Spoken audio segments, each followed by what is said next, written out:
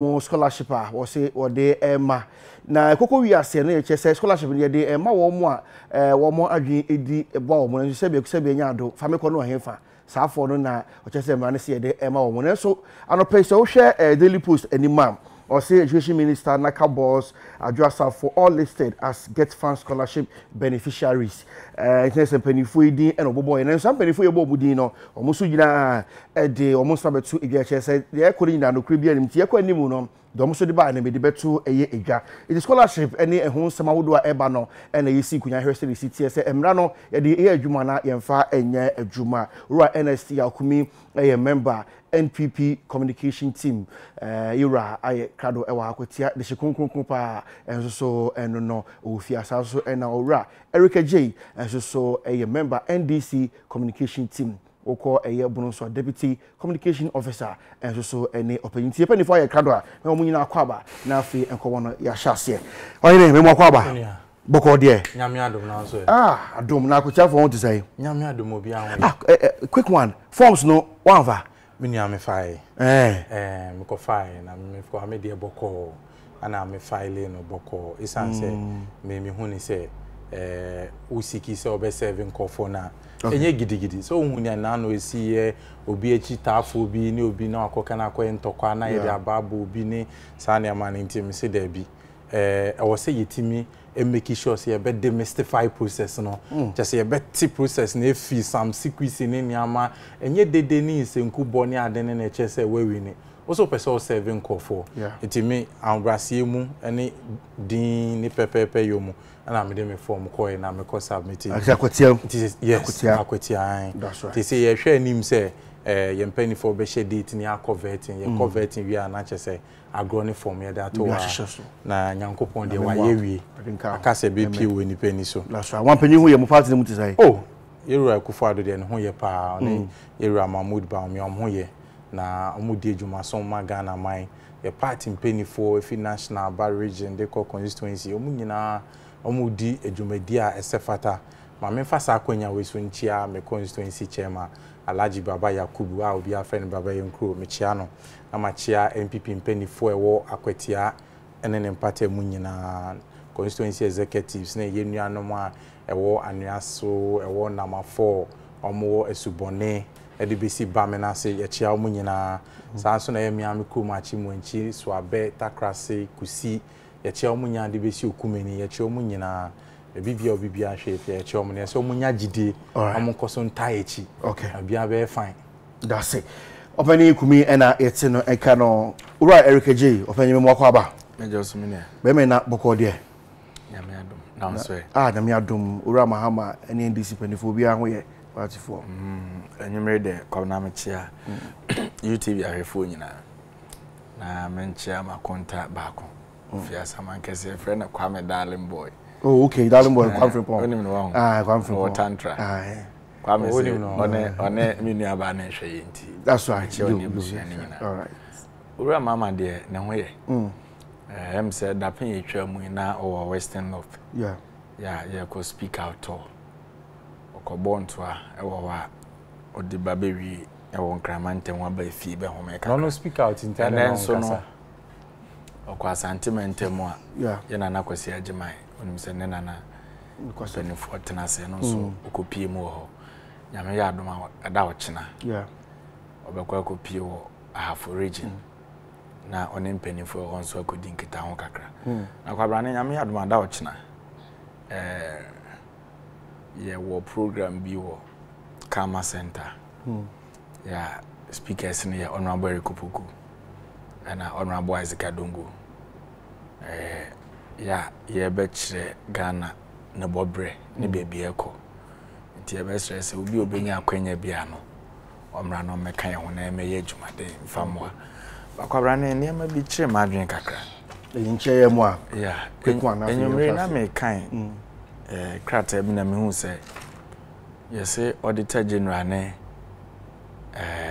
Nanaya Osafo ma for case no Crown Associate Chief Justice are calling for the dockets what yes sir so far me hu yes sir Kruma nipa ba ko agini dis otime kon ketasehye ne proye domelevo because anado aban na nkasa ketasehye ne proye ne aban ne kon so they should allow the man, they should let the process what I believe strongly say Auditor General nyuma pa wo ye ne bi na the topics a ye be discuss na nyumre aba and this year starting na ye action betumi stampede enyuma pa wo ya we no until they make ten say ye no crest ya call for the docket okay be kai bi kakra say won so ka say e man no mre kakra bi nanka on file but say as now on file o de tie e kasa say enim de ka kwa say ya call for the docket yes right e so asoma da na ye nto aso na ehu de all right so the $1 million ni oba the topic so go to na be we dey ho the topic a ebusanti ye share enkomo no asia get fan ho enkomo no na amana akwakoba ne see na na skumi ba be shase san say wo mo aban mu ni abon panifo bi edi panifo no response e wa ha eti komo ne kwaso na no me de beba na de amade bi nyina aba no ya hwefre na say according to section 22B of the Get Fund Act 2000 Act 581 the fund is to provide supplementary funding to the scholarship secretariat for granting of scholarships to gifted but needy students to study in the second cycle and accredited tertiary institutions in Ghana. Ya bikin ka yi na no na amaman for raise question they say sa get fund scholarship na ka ho asem de e ma wo mu a wo mu ti edibo wo mu na so fam econom ye go tell room anya han so wura mu na wo sa o mu ni bi nti e na sa afo no ye de epia wo mu na empanifo wo do bi din ba wonte no e na wo mu si eboi na sa empanifo yi so no wo mu eni bia na almost say yes na asem no so etinti we hu enkomo ne ba bediem na me kai mo say message document kitu obi was see GMP scholarship so no e de amount penifo bi so a almost NBC mu me de so betu edwa NST akumi akotade hye konkron akora obrenie sima be edu enkoi akabani me da say na asem we abetu dwa ye kan yankasa nde me to me de enkanya asem bia but the san say coach amansa edu bebia na say case I was say coach amansa ne ya no a omo de everyday bia no for mischievous purpose on be yama ye be jai asem e be moa Ghana mpuntu akoka de hu hie nti no no makofa sansem we abetwi mo ana ama asem we ayasem esan say ye be ka say openi bi e the scholarship ko school ana say we no me nkenya anwasem ma me esan say no kwe wo mu ni say am passing penny for no omuko school no omunya scholarship no omuko sua ade nimdie no omde bebo Ghana man ana so omugusu omde nimdie ne ti obi man so these are the legitimate questions say what say your answer scholarship ne fire by nyina ne say obi asusu say ana so aman bi asusu say education e bebo ama oman etumpon ama oman ni amani ama nyina agina yie nenso no nyo bia na betimi enye sika de atu anti no oman bia timi make provision for such things na wona wontimi ntua na waso wona sen eno no wo honom nanso wo de no to nchen a obi o serve o penidie edi bremi no from time to time esan say ye pese obo ne homodi no timi tu anamo a esefata na nimdie kwa nimti no institutions make provisions say safo ni betimi enye sika so masen na omo se omodi akwa de ene in report ni be si ho no ya twe ye nwefi the substantive questions and answer issues are Auditor General na raising ani ye di eni ebesi nipa miensa omo se ya bo omudi omuti meti oni te wefi o ni akọ the substantive issue ni so because say sa nipa miensa ya bo omudi mi enye me ho ache say one de ye kan say sankofo mo ko obtain nim de no na omo de aba na omo de ye ejuma no it is enye mischievous purpose asem we nya asem a e wo say ye kan was enyume so metie ye nua pani a oda get fan na no waka say enye sam panifo yi pe both sides of the political divide che say MPP ni NDC nyina MP say wo mu no bebre nsa kan bi ekosua ade ite koba ni sen na nipa miensa we pe anomudin aba betodwa odi eno to a de di ono so no say over corporate institutions over even civil society over even civil service ni ade a yenya no mo ye adwuma on from time to time munya scholarship education ade esan so te fa kwa te wa ade so na te wa ade so na otini so e bon ano no eti from time to time person nipa na ti be bon no be rusty dia na so na say no kosua ade asemi ba e bi mu asem mo kan say o MPC abo mudin no omunye needy student and as omunye nipa omo chire omo 18 adenti na yeso omasen. The question that we should all answer is say adenti na so be a CEO of Barclays, obi a CEO France MTN, obi a CEO EcoBank ni ade a safo nyina campaign ni so omasen amada ne da nyom ko refresher courses omo kosua ade e wa amanone ni ade omo ye needy student omo chire omo debi ba campaign ni pese de omunim de animu tre no mutim de boa no de betre join enti saa bi pepe na ye nuanu nso ye den get fan so ma se mo omukodi saa dwumadie enti so bi ba no be bisa question bi say omu ye needy student asa nipa ni sin who or dada no they do also ne say get fund administrator and our discretion under the act ni say obetimi decide say any of such institutions no obe grant sa approval sa to meaning no gina so no grant sa request na na so granting sa scholarship no emo omukosua ade eti enye MPs nankasa hoden ana sebi ensi oyere akufo ado abenso esi 2012 2014 asem ne ka abra na NDC wa aben mu eti wan fatuo ana wan fa jan na wan kosi obi so se chenchina chi am MP nti mo ma me scholarship nkosia de ordinary request betu mo anim ana mo approve here you have the authority to approve ana approve nemo asem titiri wa auditor general rezi edika wasi e kan say enipa ni bi wo wa ya bo mudin wo report ni mu a say okwabrani di wom na so okwabrani say ni nsa anke sika no so what I say unim process na ube make request no we make request na ya approve you ye approve we a ansa na ye di udin no akọ ministry akọ gi funding no e di aba mo nti say ye di din ni ba na so wo okwabrani ye di udin no documents akọ process ya den sika ni ba na mu nchendi for I want to create loot and share no no because you see when you look at the creativity of the NDC about corruption now because somebody can say nipa no ya administrator by then was appointed under the NDC government over article 296 it deals with the discretionary powers of persons that serve in administrative position. It's under the 1992 constitution. So you see you do kosi bapon bia say wo ye penimu out office wo di jumama abaya. Your discretions must be deemed to be very fair. So what I say na nipa okotna na de edim o de okwabrani din e process document na sika ne ba also de mo okwabrani no kosua de no na waton scholarship na wan so office ka no ahye obotom etie ne obehwa nkofo bebre aba Facebook say midi wo mo na so minsa nke sika bia ya yenya honorable Kennedy Osenya wa sound one e kwase ba ochina na onya ahwe mfi dom levo a or court. That is the beauty of democracy. Was needing so I say and so omo di nidia ba so amount bia nse nidia no school bia ni wa okoye and these are the legitimate question I bisa and nipa ni so bi o no ma omo nye Ghana for question I bisa ni say the act categorically spells out say actually say omo be benefited from such get fund scholarship mi nyina no also omo ye Ghana for say omo nye Ghana for na omudi wo mu ni so they do also ye nkofo a ye say get fund administrator ni nipa NDC aban ne to ano no ono ankasa so ya kontin kro ni tumi mu say wo say okono okoji permission anasa approval if you board ho and san our granted such scholarship no ono so ya kokotako omo de nkofo a de omo ba wo hwe mpanifo omo appoint omo say omo be de obia hunu say ono ankasa kwa na mo tumi si omo mpani ma na ankasa o appoint no esanse penini na mbenkum ana omuso omu nam nifa ana obi asa de opese osa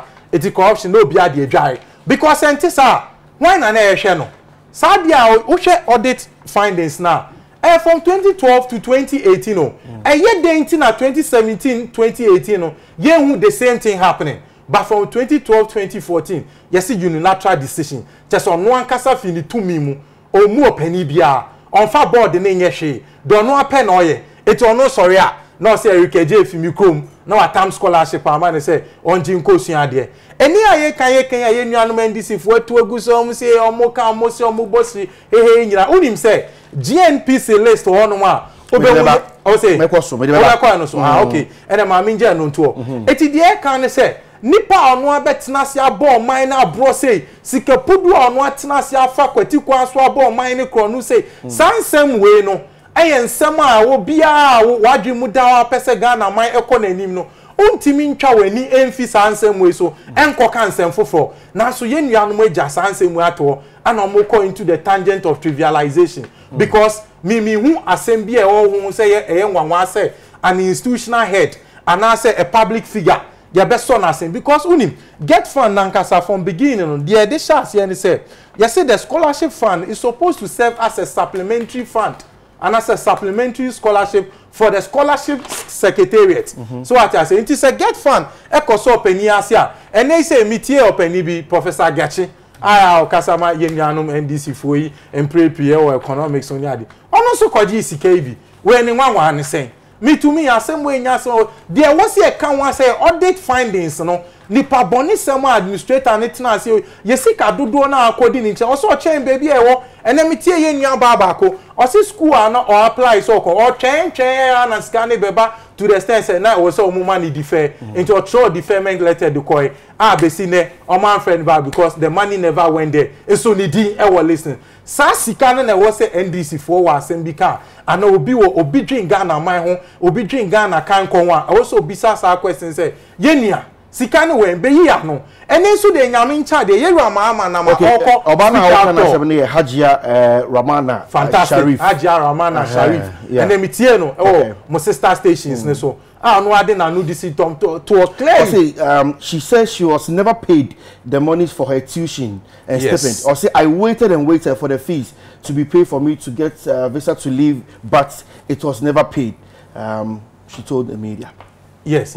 So it is sad. Okay, I say no kwasa man no e defer the course no because scanner amount. I see scanner amount. Yes. But also a response of the obi agiske edi. Won ene so de nyame ncha de ye Ramama na ma o she nkofo nkra se ma fo nkasa. Monte ma no na mon kasa. Eti papa ya wo de ne to wono mu a sika dewa ni sika pudo enyina wapia gu ni sumi ase ono akodi a wa ma Ghana fo akwanya ehiafo na mobro wafo akwanya ma o ma nkosu ade no monfra mo na mo make say okay me say me to one seven asia na say no ye fi ani enhwe say de wanyi na dwuma yie yes okay na the medical kan ye be program na say wo che say scholarship dey ma brilliant but need student na for e ka say aso nti wo mo di aba no impose say ye no kre say omo jiampa omo se bi yoku se be nya do it omo yomo mo chiro and na make say no kre bi enim say e was a scholarship is meant for only brilliant but needy student already act na nkasa e ma administrator any discretion to support state institutions and for few no ma there was needs for certain but brilliant but needy so ka ho but brilliant but needy so ka ho so what I say e ka ho but nya no need the sole criteria I didn't na me sha say ma on fato ho say oko corporate institutions oko civil service ni ma oko public institutions mini anoma ye ni omu wie school omu ye juma or maritime authority ni other government institutions nya omu nya sa scholarship CV di kosia de omu so omu ye need ana omu nye need ene UTVI yeti ni despite group of companies mo sponsor anko for de omu kwa amano ni kosia de ni adeba san anko for no omu ho kire omu ho kire omu but the sense onim de na omu kwa kofa ban eye nim de foforo bia mususu se omu de be hyem adwuma ni mu a adwuma ni betumpon enti na organization no ebe say sika ama saafo na kwa akosua de enti obi bia oba betena ka che o say yeru anapo ana say adwo asafo ye ne call say onko further education because or a needy but brilliant na ntro what I say your sa category ni o ne no se nkomodie bi wo ho a enkomo e wosi edi enipa ye de omoto ano senka omomfa sa scholarship ni mahiafo mba no omonkosua ade no omoton scholarship na so omo gi sika ni gu omo botom no ana wosi e twe omo besi court no omo be yi nsem na no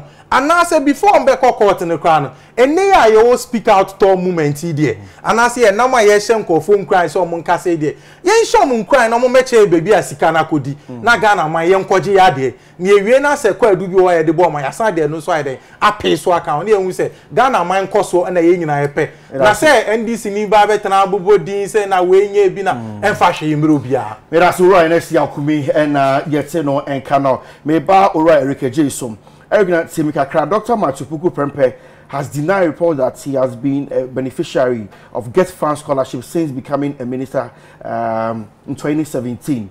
Also, in a Facebook post, the education minister said the statement is false and calculated to cause him embarrassment and public ridicule. Or say, I've noted with dismay news carried by some media that suggests I have, as a minister, received a scholarship from the Get Fund. We a honorable Napo response or the Abba. You could make an award just for the Makanaka boss and so they take as a mission in the Me amedase. Dedi kan. Me Eric J. Yeah. Me support to ketase shene prayer. Okay. So with reports na abano. And peninfo a omwe involve. Yo ma di bone, o ma compromise ama ne ma bone esi. Emra na nya adwuma. Okay, so say charge them. I support it 100%. It doesn't matter the political affiliation. Say nipa no NDC and now NPP. And former board no, ne management no. Die waye bone wo mu bia no, yemfa ne famra kwan so.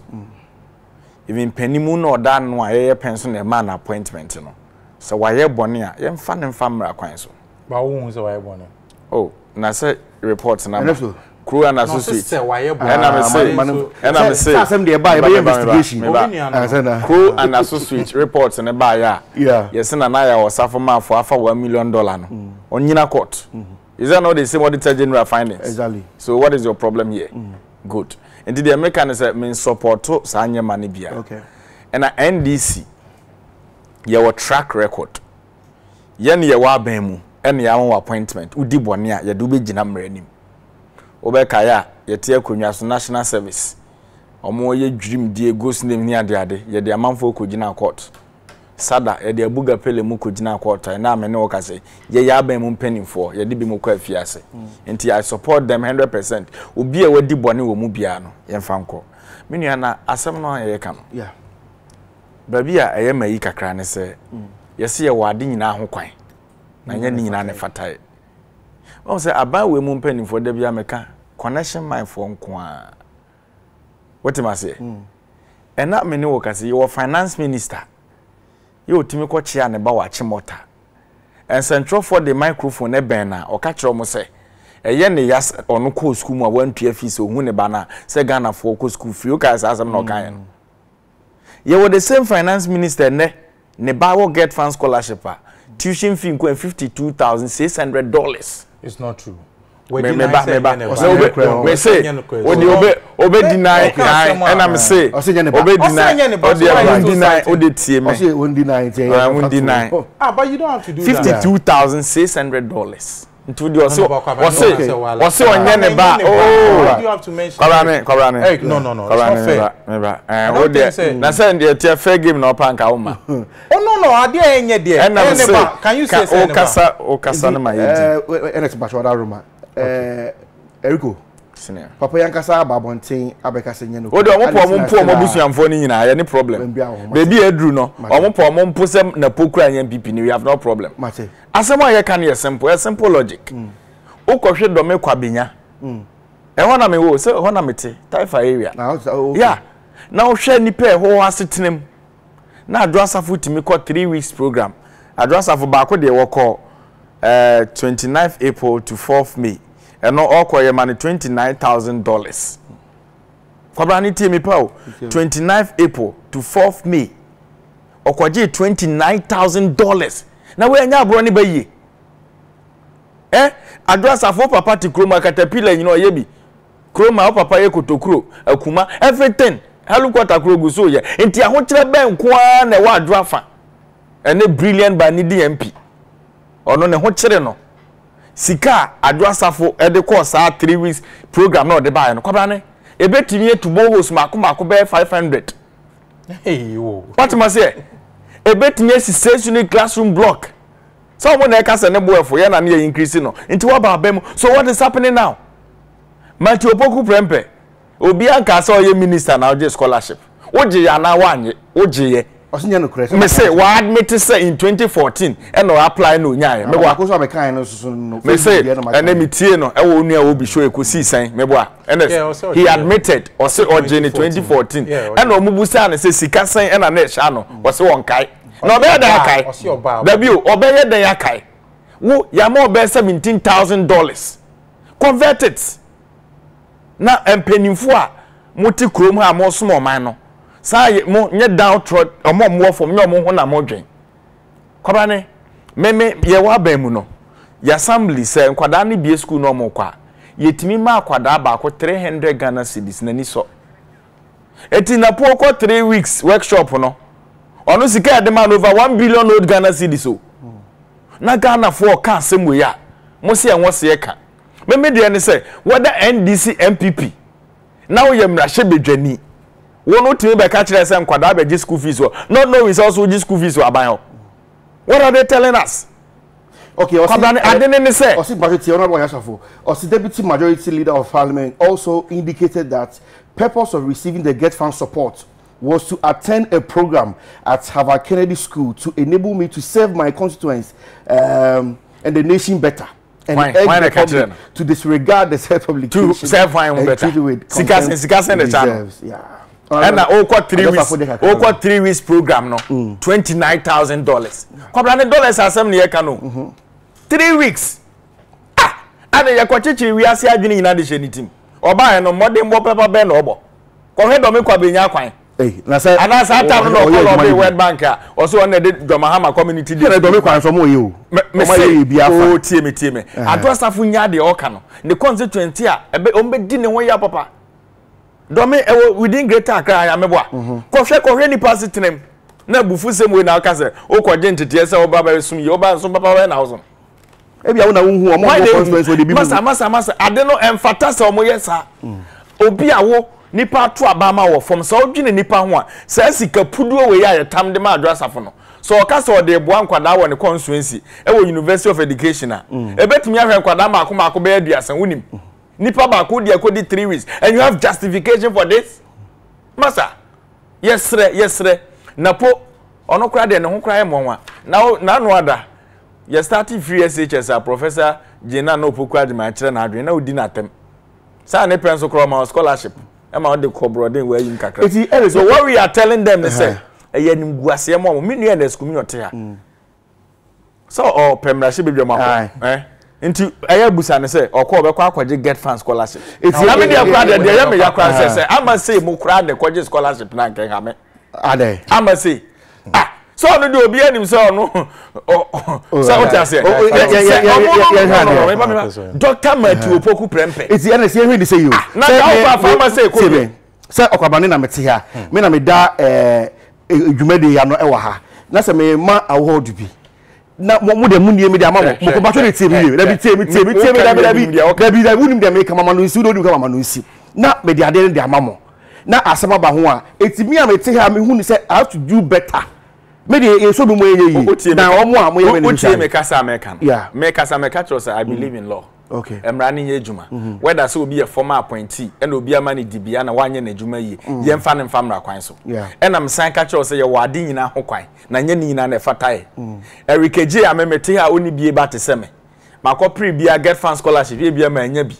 MP no kro be lo bia ma ho. Ama wo wanya bia kosuan wo masua so no. Ono lo be ma ne ho. Ono so kwa 3 weeks. Obi a wo kodi 4 years wo school mo sika na etimi hwe nkwada be aduonu no. Ono ko use ne 3 weeks. Does it make sense? Okay. So what I'm telling you is say ban is a greediness. Now we should stop it. And this is the time where we say aban no ne Ghana for nyina tenase. Kwamna ne ma me wade unim se koko board no mo so ma scholarship busa ho se koko akuafo no mo bre tete o mo mawremu no ahinsen na mo manya scholarship obekom na ban pani for ma ko so no everybody e dey bo aban ni nyina these are the things was ye tenase sabri ni e twe ade koso because eniema na no den kwabra ni nipa bro be se koko board o dey ma akuafo no nko a ma me nko ho kwabra ni unim se ene sukun kwada bi ti classroom ubusa ne mouse o se akura computer mouse onim different sa kwada ne te classroom UTV mo yida onim the difference between akura mouse and computer mouse o se etimi tabiri sa sika we na demand na phone address afọ I say you are Eric and millionaires what ICT class teacher busa say and you have the certification for that Eric or see GNPC Ernesto GNPC Foundation Foreign Scholarship Beneficiaries tie Ora John Abdullah Jinapo so MP Joyce Bawa Muntari or ye wan this Samu Okujeto Ablakwa Felix Kwachi Ofusu edi we su na putupuru yen sakasa list we tie e chene so boba Eric edi we so ma me ka some cho omo pa omo ka say Jesus Christ come man scholarship nya ne ye ka yet oman mu ha you see e omo taxes so just last week mo call parliament say ora jan taxes say and o de Enkofo we na de bia bo mo de foforo ba na meka asem akiro de aba ye kanie nti omopa omonka se Peter ni Joseph nyina omo scholarship ye mfa ho de meka ne ne se penifo se o sumpu na se ko ye obi de meka just last week it's yan condemning me as a political last week yeah omo ko gina mra she be dwafie se owura bi e friend mi sanya ntachi oba be si hotel your offer sika from Ghana Infrastructure Fund about the money $30 million. Yeah, sign money tax waiver of $24 million. Ade ya ye ko challenge almost the NTS no. Ko statement front page ne. Ye the for raba and NDC tie konwa so no almost ma gasem bi. Omo ma Eco Bank bi ni ade nya no ne ye kan ye say. The sin nye. Omo po Eric Eje kro mo nka so mama bi we have no problem. So omo ma we di be wom. Man, me ye de me e bia mo refi me ka ho bi. Wo GMPC ni bi. Me GMPC get fund the cocoa boy. Bro, no, yeah, bro. Papa ti say na po ajiwe, adwa safo papa caterpillar no ye say GMPC dey so abey. Say obi ti say John Gina podi wo ma e mo ya ni problem. Obopa na po wo ma ye problem. Obopa mo ka so mo na hwe John Mahama, ye be di ato. Me da say Eric J. Ernest. Minia. No so nya chumpa wo yenuanom NDC for mo. E dey ho nya chuma. Because clearly minia double standards no preaching. In what way? Because o ka che ne say adwasafo ne your friend say yera napo o si ye wade nyina ho kwan na mu nya nya ne fata bebe okuje to dia e fata no e ba John Ginapo dia e fata no omo de omo wade nyina ho kwan na san fata o because scientists are there and me who the head and tail of the discussion o make no is it that he is telling us say ebra okuje to abrakwa any John Ginapo any Mokhtar Bawa ni omo aka no enya asa scholarship no na Ghana fo nyina na enkwara wona kurasi nyina no no mu nyina nya akwanya ko school minya iso they can concord Eric manenge de can report na say one kind say we nyina aha da busu ka bibi bewura mu de manen etwe intro nram okwabane yenia no oni omo ye politics a de bia omo nko na omo fie de ebo hia e de chechire omo nti omo de ehia ebo omo nsafo hene etu betis every day be NDC ni we politics a ana aba me krase a omo obi 300 cedis a omo nko na omo fie krase ya aka na ye fie krase o eti the question I be say so omo de omo krase ye example ko omo fie ba eti na me bi sa say Abraham Mokhtar Bawa ni Felix Ofosu kwache any John Ginapo ni Eric me ba be ye Eric me ba anya scholarship omo kwa ama no ni kosua ade no na na krase nkwara nyina enya skatu omo. Okay, listen to Honorable Felix Pachi Ofosu. Oh, the Facebook post now say, what a crude lie. Fabricated list. I completed Dundee University in 2011 and couldn't possibly have had a scholarship in 2012. I don't go to Dundee with scholarship either. Joyce Bauer, Samokuje to Ablakwa, John Ginapo have neither attended universities attributed to them or taking the said course. Eric Cranet ya o chancho o kache say Eric Cranet ya o chancho o kache say yenja obia de ne nkoka GMPC list Eric ana sometimes so tiri na madi agrosa minya no ntia na menya abuta mo minya NST enko hwe oni Eric Cranet ya o di akohwe say na Felix Ofosu kwache akohwe say dey okay na Eric Otie obisa ne say what is good for the geese is good for the Ghana o see dey bi eno de ehu hia. Say one crown a beji be a win ya say no the point is say oh say GMPC asem here buy dem boss say say senka we na ma bon cham ye say before so one GMPC ga mbo yaba na fa o dey fa GMPC dey ne to nche until say from the get fund secretariat no o ma be ka say both MPP ni NDC MPC na edin wom eti assemble ni eken o dey fa GMPC ni to nche ehun hia say obi be kwa akofa sa dey na be equalize ana enye ti sa I'm reading report. Say say no cano. Say asemba na magofa bibi da be fa ho. Say musu mu say. Yeah, ko asemi ba me tena se ameke. I refrain from making na kwa na me di kan sha say na me ka cho say.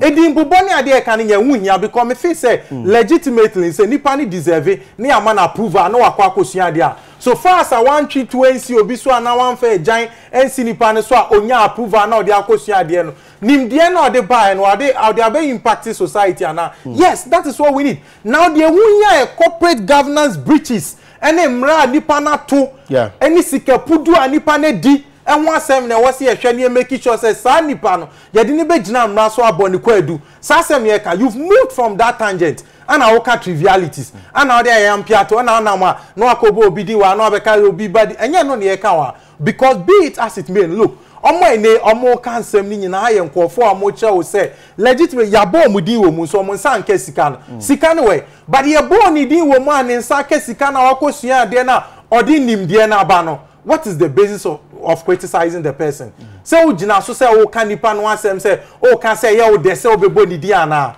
because enyo no ana oye in charge enyo no na no was administrative position no ana no award ne ho sa scholarship no okay before we please ma mo incompetent government no ana mo make it such a grievous listen to Auditor General say Gets Fund Secretariat did not also follow the requirements of Financial Administration Act 2003 yes 654 to establish systems, policies, procedures to ensure the efficient and effective use of public funds. In so doing, Gets Fund Secretariat did not efficiently expend 1.8 million Ghana cedi of public funds from 2012 to 2018. Eric J. There be another over there on camera. The American say, yeah, it didn't bubu. Question now, address the question. Or say I need a mom scholarship. 3 weeks. What's some attention in me? What did you? I quite Mkonfo Msa Ghana for Roman Kosrana. Obi a scholarship. And ya dear that form, what the scholarship near 3 weeks. Sika ya bo hoka over 1 billion old Ghana cedis. What did this as Ghana for Betiase? Ah, Sunyane West, Honorable Ignatius Bafo. So and also can be. And also 3 weeks is Abi. Also dear bro 1 billion old Ghana cedis. And Timono Mokwa. At the end of Mukosia, Ghana for the NCB. That is the question. So pose the question to your government. Only honest. Some women na mokofa GMPC e but mo source ye den. Kwa mumienu. Ah, na wona o kan. Na me kan. Enti source da munya we fi we be me na ba. O source ye den. Ero bi na ba. Enti GMPC dey no. O source ye den. GMPC the so called GMPC comparison na anyumre mo pese mo ya. From GMPC. Mo source mo the best over here. I'm going to the show. He's my guest. He's your guest. But you cited GMPC matter. Yes. But you know it's all about social media. So what me say mo source ye dey. But who dey source are you discussing in there? Auditor General report. This is the source.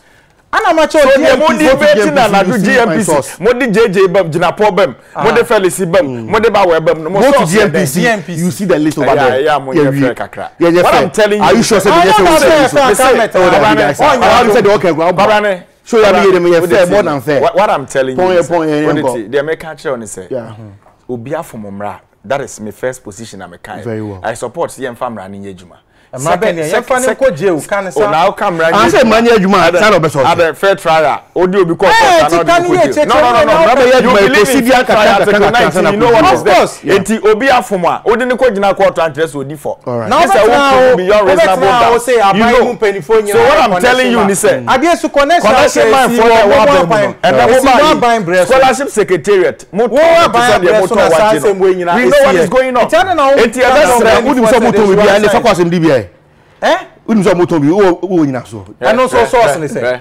What here bisa source ni say. Na do dan kwakufu a. Source ni say. Ene Ghana for the hwehwe ni say. The Ghana source ni ka say. Pastor mu enema nkoyi. Ti esre na na say. Onenam Norway ene o ye campaign say Ghana for Central Abama no. Ghana for wo Ghana so busa ni say excavators na omo acha di no ye age. Ghana for say motoken mako 400 omo wi ayida no ye age. Ghana for say motorbikes mako 700 na omo wi na omo age. Ghana for say fertilizer plant over $12 million no my account e ma Ghana for. Oye galamsey consultant. Abemu mpanyifo a ye de omo kwoto abemu nyuma no bi efum bi nyafo. Ade betia rosewood over 5.4 million. Oyonku bi pa send me message say me busa say be na airbus no GM ka sa fa ho. Na excavator no so wi ano no. Na ya na ho say o me airbus